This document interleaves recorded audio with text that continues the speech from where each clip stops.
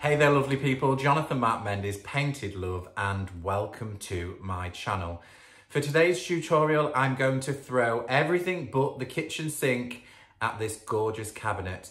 So we're going to be using distressing techniques, layered paint, chippy paint, crackle paint maybe, patina, colour washing, you name it, it's all going to go into this one project.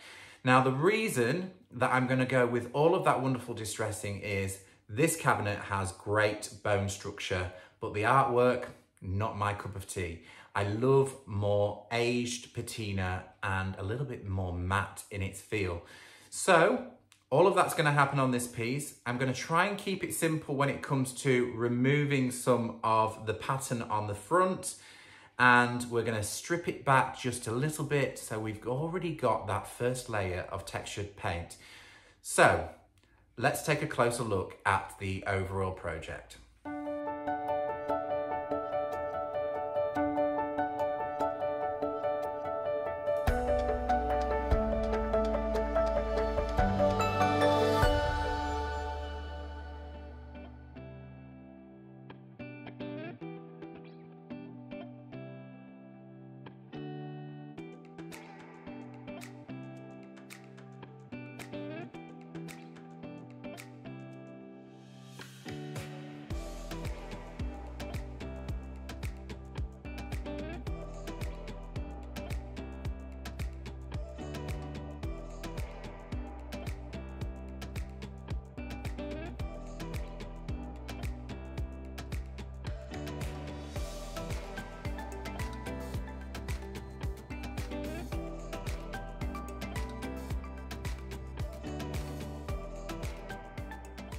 So off we go. First things first, I'm going to remove some of the paint, hopefully try and take most of the design away.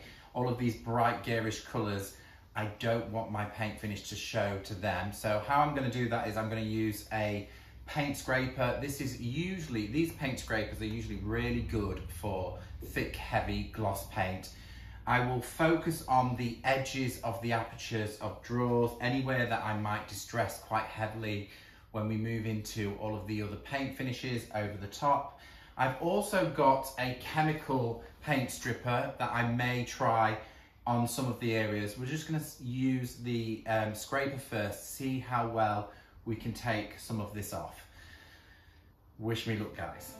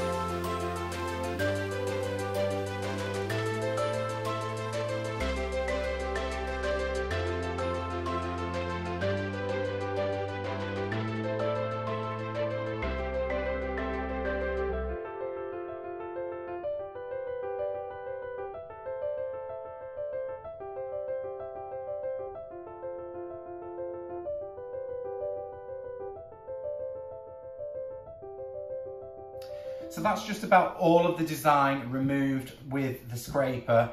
It wasn't easy work, so I'm going to go back in with some varnish and paint stripper. I know that it will not remove everything from the surface. Always read the manufacturing instructions, the safety guide. Some of these products can be quite toxic. You need to double check all of the instructions on the back. This one's a pretty good one. I've used it before. I can go straight in with a coat and then start stripping away after about half an hour.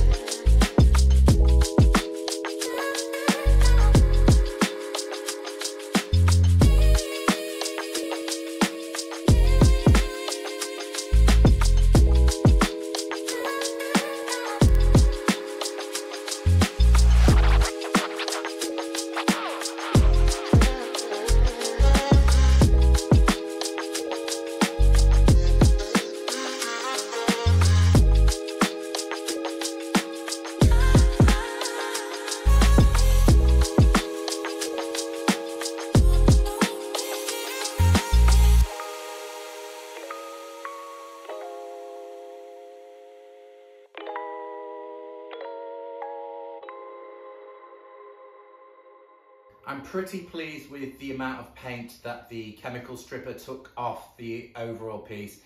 If you want to remove everything, then I would just do another pass, the same thing again, good old clean, sand it, and then you will be down to the raw wood. I'm happy to leave 1 or 2 bits of paint on here because it's all going to add to the effect. So I'm thinking about the colourway of the overall piece. Now, to me, this is kind of a bit of a French style kitchen cupboard maybe. So I'm going to go with a bluey grey tone, the overall piece, but I do want to tuck in other colours underneath. So I'm going to give this a coat of white because we have this creamy white there. I do know that this wood will bleed through, so it will probably go, old white will probably go a little bit more like Versailles, but that's good. I'm happy for that. Then I'm going to add a touch of olive. I'm thinking olive and grey. That's my colour scheme in my mind. Maybe a bit of texture and troweling on, I'm thinking. So we get sort of layered dimension. I am going to scrap the crackle on this piece. I think it's just one step too far. But let's get those first 2 layers on and see where we are. I may change my mind on colour again. Let's just see how it looks with a little bit more paint back on the surface.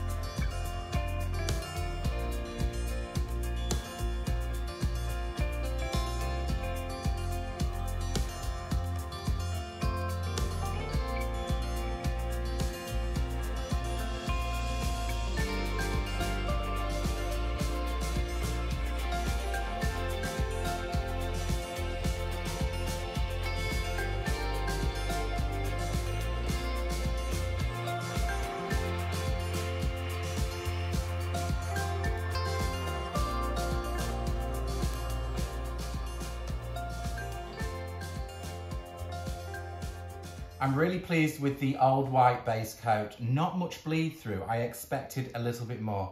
But nevertheless, that doesn't matter either way because most of this white is going to be covered with other shades of colour. What I did do with that white base coat is I lightly skimmed to one or two of the edges, not giving full coverage, so it's a little bit thinner. So if I do decide to sand back on the edges, that should reveal the wood a little easier.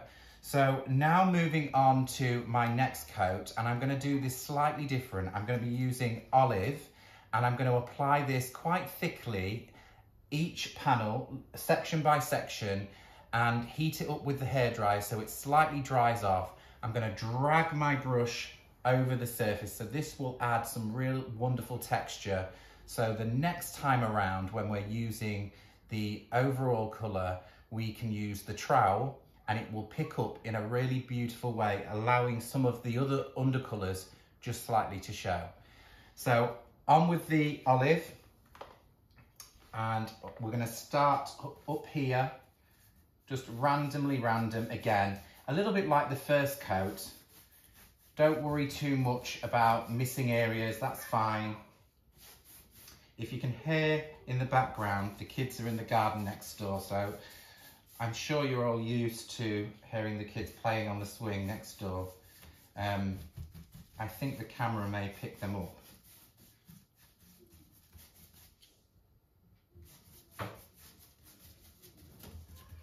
So I will leave maybe one or two white areas as well, because it's the final coat where we'll create the magic.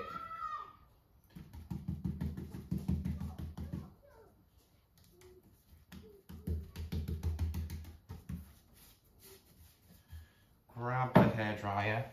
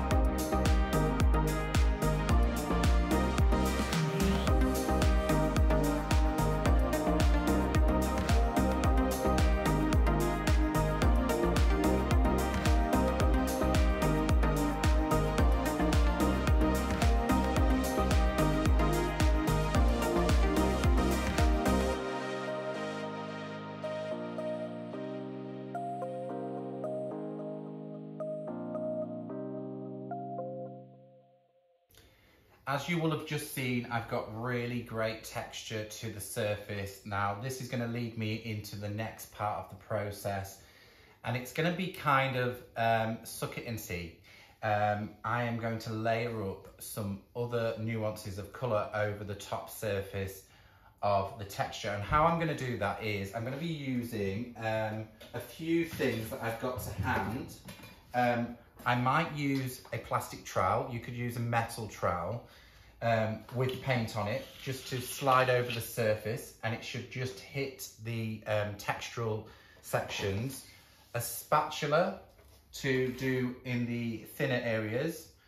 A piece of cardboard. Corrugated card is a great way of applying paint to a textured surface. So I'm going to use this with lots of paint on. I'm going to dip it into my mix mat and drag it over to build up some nuances of colour. I've also got my little autograph card. This is a little bit more flexible, but I'm going to alternate between the three, including the brush, adding some brush areas to the surface and build it up, because we need to get paint into the crevice as well. So it's going to be one of those things that is a kind of organic, building the paint up. I may scrape some paint off and then build another layer on.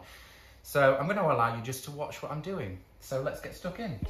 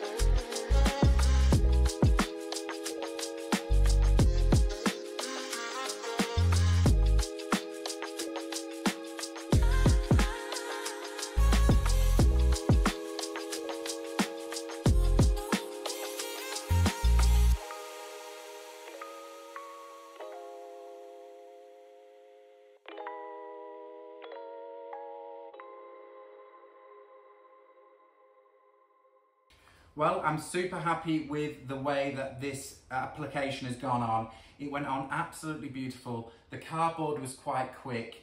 The trowel really hones the texture, and the paintbrush for the detail to push into all of those details, absolutely perfect. Really like the outcome. So what I'm going to do at this stage is apply another nuance of colour, just similar but slightly alter the shade. I forgot to mention, this was actually country grey and Paris grey mixed together. A little bit more Paris grey than country grey. I'm going to do the same thing again. I'm going to add the country grey and quite a lot of old white, so we get slightly lighter tones to the surface.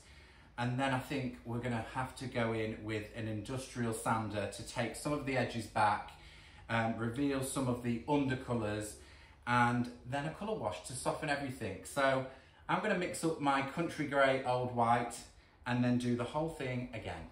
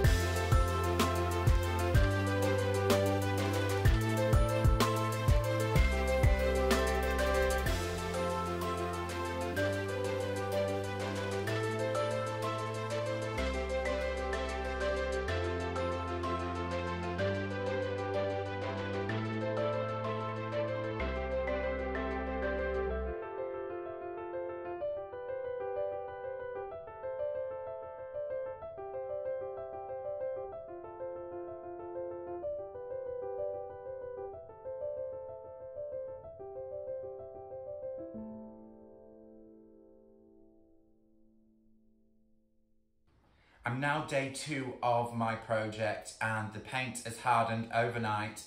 It's now good for distressing. So we're going to distress this piece quite heavily with a scraper.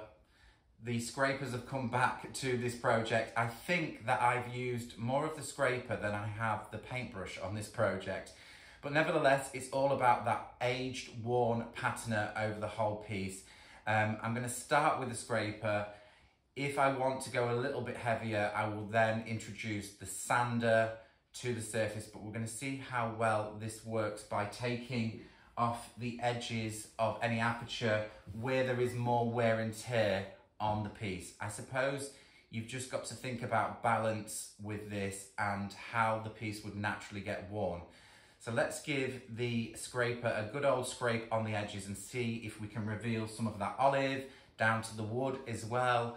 All of those underlayers to create that beautiful age-old look of worn paint.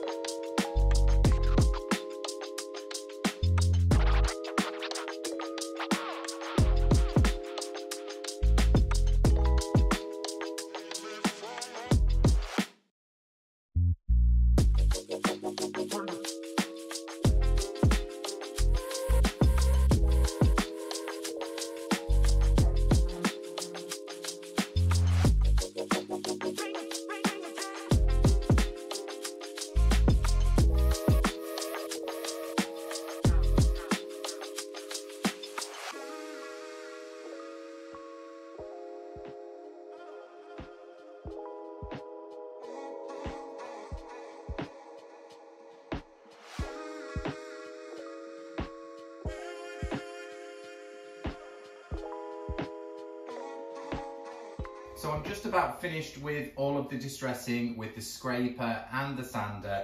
I'm really pleased with how it's looking at this stage. So I'm going to now move on to applying a colour wash or a stain, whatever you want to call it, in a sludgy colour. I'm going to mix up a colour of olive and enfleur, slightly more enfleur than olive, so it's going to be like a bronzy sludgy colour. And I'm going to apply this slightly different to how you usually see me apply it. You normally see me mix up the colour wash straight onto the surface and start removing with a damp rag. But in this case, there is a lot of paint on this surface and I want to kind of break through some of that paint, not all of it, but I know there's a lot of paint there. So I'm going to go over the whole piece with a water spray just to damp down the whole surface. Then I'm going to mix my colour wash. And then I'm going to come back and apply that. So some of the water will start penetrating and loosening some of the areas of paint around the edges. Cover up your floor, work outside. If you've not got a messy workshop like me, down here, I've got a big sheet. So that should catch all of the wet and colour wash and I can take that away afterwards for a cleaner finish. Let's get stuck in with the spray bottle.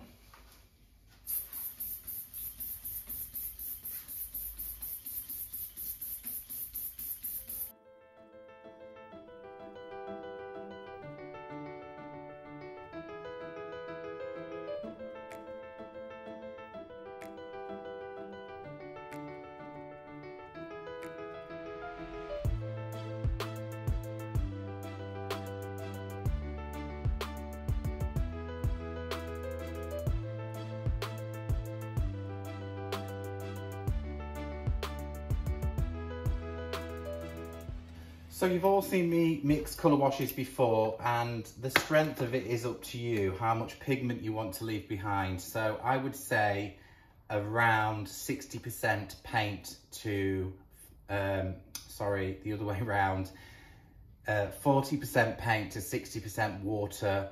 If you go any less than that, it will become more opaque.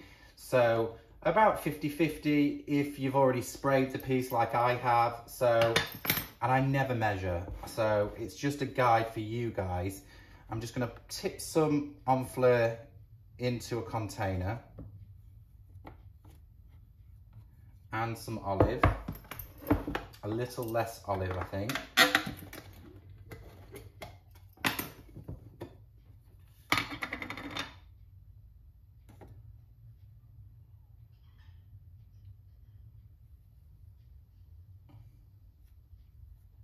There we go. And then a slug of water. And I'm going to be using an Annie Sloan wall paint brush. Now the bristles on these brushes are really soft and it's got a lot of bristles. So it allows me to spread the colour wash very freely, and it's messy, this guys. It'll allow me to spread it all over quicker. Now I'm feeling this. I usually do it by feel. A bigger brush is hard to steer. There's nothing clean and tidy about applying a colour wash or even mixing it in this case. So it is kind of a sludgy pond colour. I'm going to go with a little tad bit more enfleur to add a bit more warmth, and then more water. I need to have plenty mix because I've got to do the whole of that small wardrobe.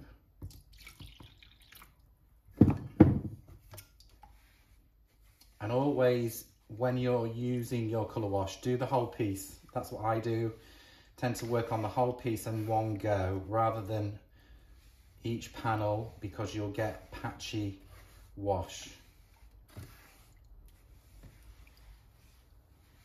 And also remember, whilst you're working with it, keep on mixing, because the water and paint will separate slowly again.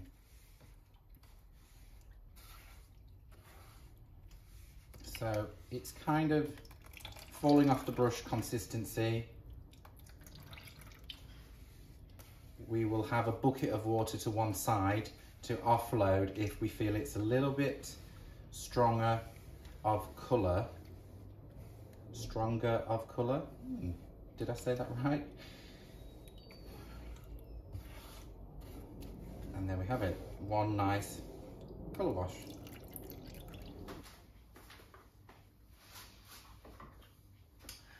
Okay, so I'm going to work the whole piece in one go. I have a bucket of water and a cloth down below, but for now we're going to cover the whole piece. I maybe leave the top till last because that's got less paint on it and I don't want it to remove everything. But I'm going to work all of the apertures of the doors any what way with my colour wash. It's going to look a hot mess. It really will destroy everything that you see at the moment, but it will come back right once we start offloading some of the paint. So off we go.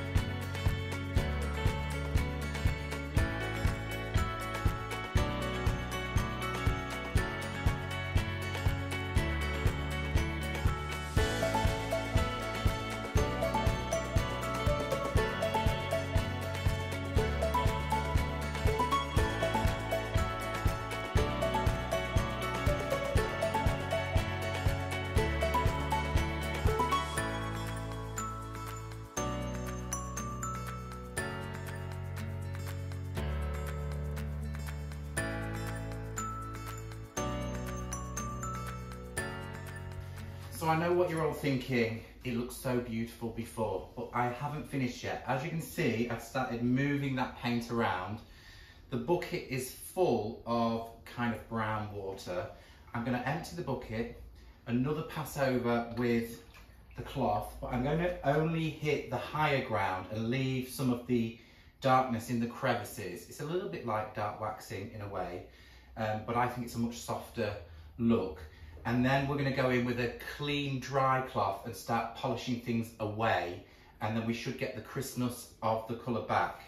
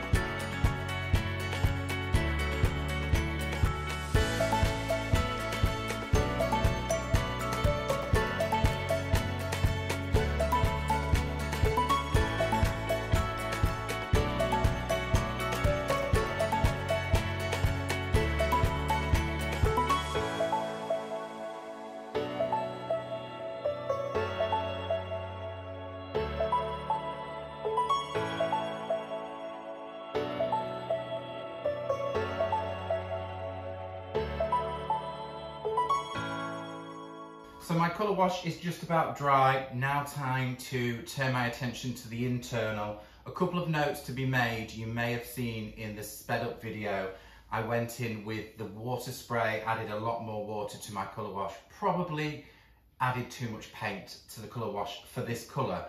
Darker colours work slightly different, but just remember, nothing to fear. You saw how dark that went on. Adding a little bit more water won't hurt. Using your wet cloth to remove the desired amount of colour wash, spritzing with the spray, alternating between the two, and then finally finishing up with a clean, dry cloth just to polish away any residue on the higher ground, leaving all of the detail with the colour wash. You could use dark wax, but I just think there's something more subtle and really authentic about using colour washes on this style of technique. So let's think about a colour for the internal. Now I'm imagining this as a kitchen pantry cupboard, so I'm thinking I'm going to go with a soft blue colour, and I'm going to use a colour again. I only just recently used it, but I think it's a really lovely colour. I'm going to go with Svenska blue, which is kind of a greeny blue, quite warm blue but pale, which I think for a cupboard that's got quite a lot of depth, it should really highlight the items stored inside. So I've got a big task painting each aperture of the cupboards, so I'm going to speed everything up again, guys, so you can just see a few of the cupboards being painted. And then we can address waxing some new hardware to the front. Another couple of things that I'm really loving about the project, the distressing. So I focused on wear and tear. So one of the places was this gorgeous little hinge that locks the cupboard at the top. I really love how that's come out. And about midway up here, I distressed quite heavily. Although the handles are further down, I kind of imagined if you're using this, you're going to push the hinge and hold the door a kind of about there. So think about where you would use the piece and where it would need distressing slightly more. I've gone for distressing on the internal panels rather than too much on the external. It's something that I don't normally do. I normally do edges, but in this case I've kept the focus to the center where I think wear and tear perhaps would be. I'm really loving how this is looking. So let's finish this off. Colour inside, new handles, wax the whole piece, job's a good one.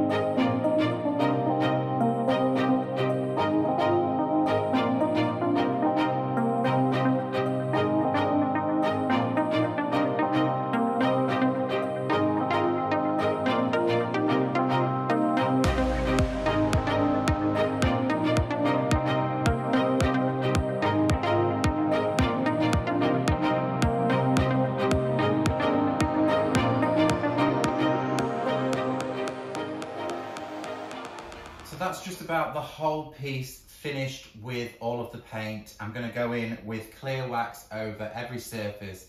I'm not going to use any tinted waxes. The colour wash has done everything that I wanted it to do. I've chosen some new handles. We've got these kind of iron cast iron handles that are kind of a rusty colour, which I think will look really lovely. Got to re-drill the holes. One hole was slightly higher than the other. The interior, it's still drying. I'm really pleased with how this is looking. I love the colour contrast. Really, really gorgeous. So let's finish this project off. Don't forget, guys, if you're new to my channel and you like this kind of work, hit the subscribe button. Also, while I remember, thumbs up in the comments. Leave me a comment. It really helps all of the algorithms. So stay tuned to the very end because you'll see the whole reveal at the end of the tutorial.